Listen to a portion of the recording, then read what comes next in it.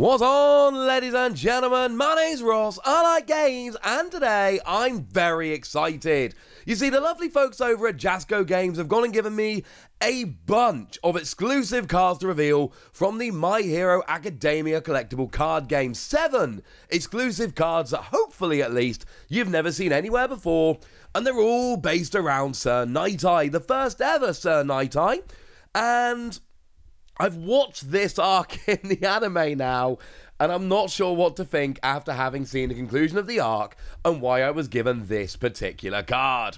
Now, we are going to have a chat through all of the cards, but I know not everybody watching this is going to be tremendously familiar with My Hero Academia, the card game. So what I'm going to do is I'm going to give a very brief rundown of the basic rules.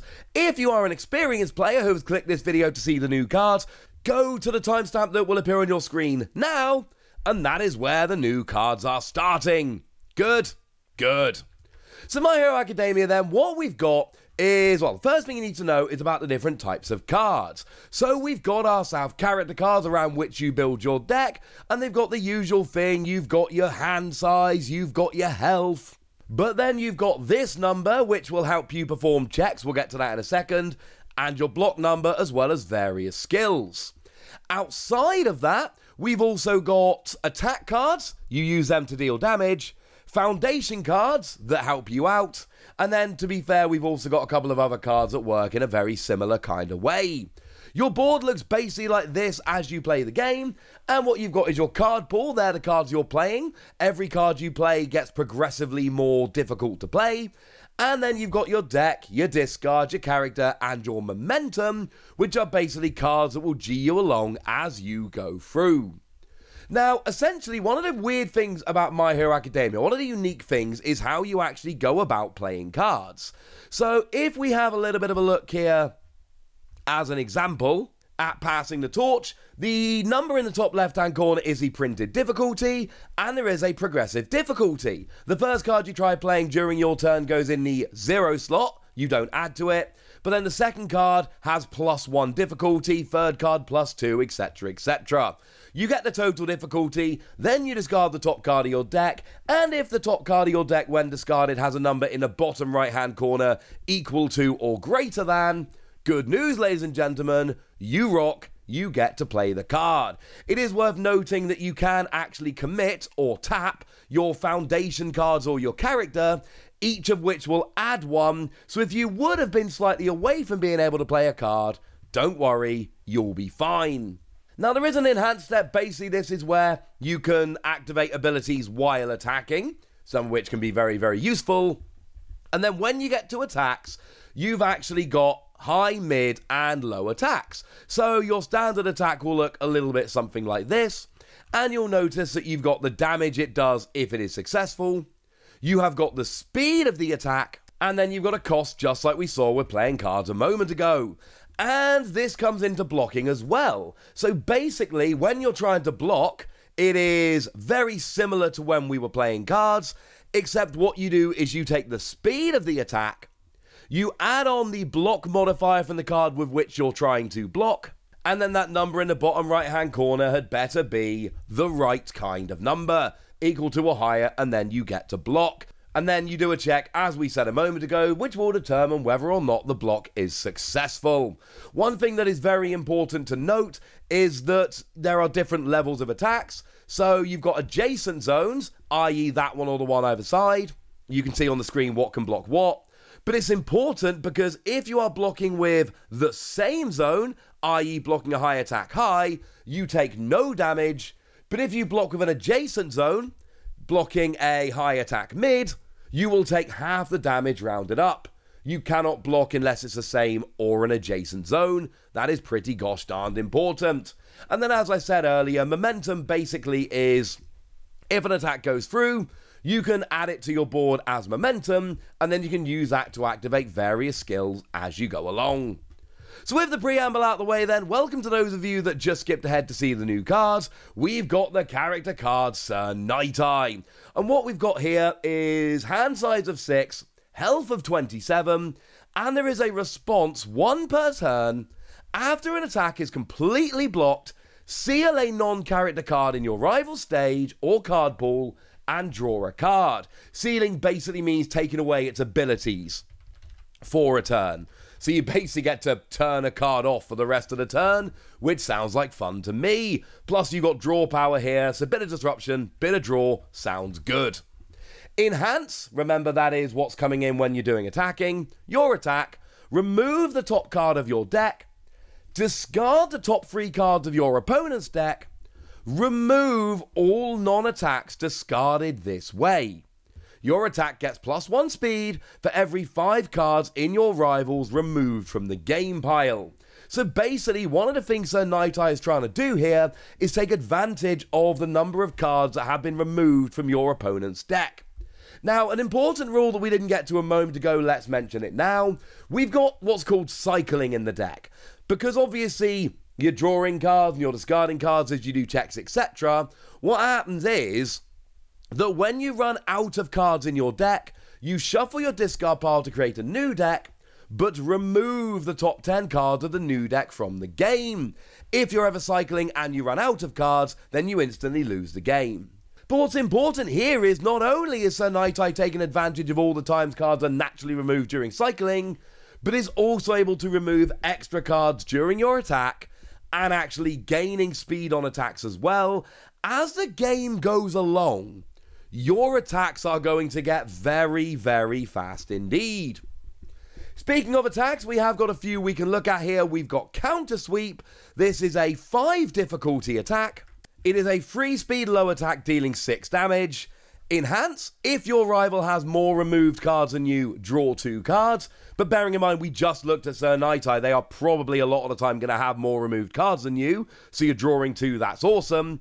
And another enhance, now you have to commit 1 foundation, that is to say you have to tap or put to one side 1 foundation, but then you remove the top 2 cards of your rival's discard pile. So once again, you are removing your opponent's cards from the game, and you are enhancing your own abilities while you do so. And then it's got the keyword powerful free, and there's a note at the bottom to remind you what that does. Discard 1 or more momentum, remember we talked about that a minute ago. This attack gets +3 damage for each momentum used to pay the cost of this ability. Your attacks are going to be getting very fast as the game goes along, and now you're adding a whole bunch of power. Just saying, this could end up being pretty good as we go. Now, we've got a couple of other attacks to look at. We've got Precision Seal Strike. This is a 4 difficulty attack, 3 power, mid, 5 damage, and it's got an enhance. Your rival reveals the top 3 cards of their deck. You may discard any cards revealed this way, and return the rest to the top of their deck in any order. So basically, this allowed you to do 2 things. Firstly, you are removing cards you don't want them to see. That's good. Secondly, you are hopefully leaving the cards stacked in such a way as your opponent is actually losing out. That's a very good thing as well. And an interesting enhance, if your rival has 1 or more sealed foundations, bearing in mind the character Sir Nighteye can seal foundations, then you get to change this attack zone. So sure, it starts as a mid, but you could look at your opponent and go, well, you haven't got any blockers other than low, so I'm going to make this a high attack. Yay! And then we got Stamp Out, a 4 difficulty attack, 2 speed mid, 5 power, combo enhance, must be comboed with slam. This attack gets +2 damage. Remove the top card of your rival's deck. You're going to see some patterns here, ladies and gentlemen. Sir Nighteye is trying to remove your cards and then take advantage of having done so. There is then a response after 1 or more cards leave your rival's deck during this enhance step. Bearing in mind we've got a combo enhance which will do exactly that. This attack gets +2 speed. And there is a reminder at the bottom, combo slam means this attack's combo enhance cannot be played unless the card immediately preceding it matches the requirement, in this case, that it is a slam. Nice! I mean, I'm terribly biased here, but these look pretty good. Now we have a foundation card, Sir Nighteye and All Might, or All Might and Sir Nighteye. Bearing in mind, canonically, remember they were partners back in the canon of My Hero Academia. We've got a 1 difficulty. First enhance, on your turn, commit, add the top card of your rival's discard pile to the top of their deck. Why would you do this? Because you put a card they don't want to see on top, and you've got a little bit of disruption going on here.